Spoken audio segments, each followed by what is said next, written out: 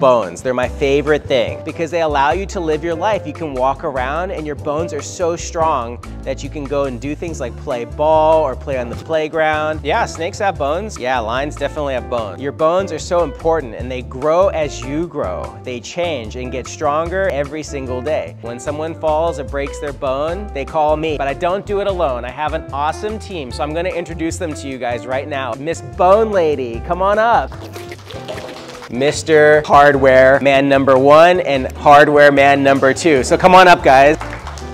Who here likes power tools? You guys have hundreds of different bones in your body, but we brought some of the biggest ones to show you today. Who said spine? Good job, you get a hat. Does anyone want to guess how many there are in the thoracic spine? Raise your hand. It's smaller than 2,000. This is called an entry reamer, and this is called a broach.